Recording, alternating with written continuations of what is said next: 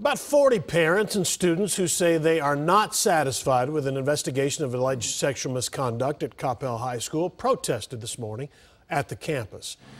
Protesters wore red shirts and carried signs in solidarity. The mother of the alleged victim was also there. We're not going to show her, though, because of the sensitive nature of the allegations. She claims her son, who has a form of autism, was bullied into exposing himself inside a school bathroom, and pictures of that incident were spread on social media. Police did not release details of their investigation, but they say they interviewed everyone involved and determined the incident did not meet the criteria for criminal charges. Police believe it was the work of professionals, and they want to find the 5 burglars who broke into a Euless gun store and took off with nearly 40 guns. Fox 4's Natalie Solis is at Euless Guns and Ammo with the story. Natalie.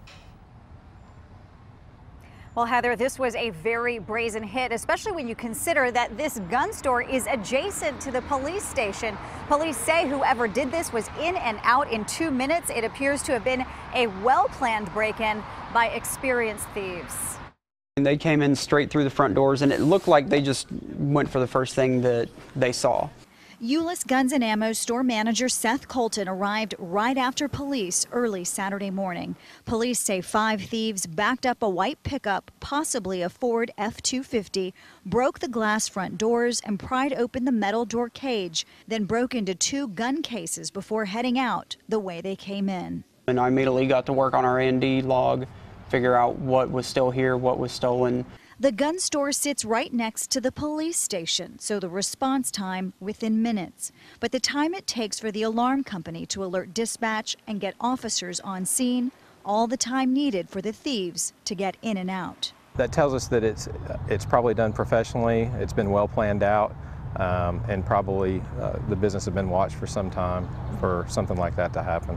Police say the 5 suspects were covered head to toe, so their gender and ethnicities are unclear. They got away with 39 handguns.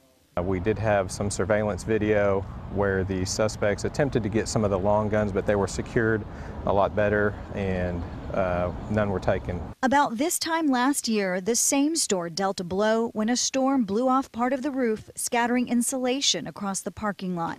Colton says they've made repairs and upgrades since then. The challenge, staying one step ahead of the bad guys, will stop at nothing to get in. We're greatly increasing our security system. You know, it worked flawlessly, just as it should, but it kind of opened our eyes as well.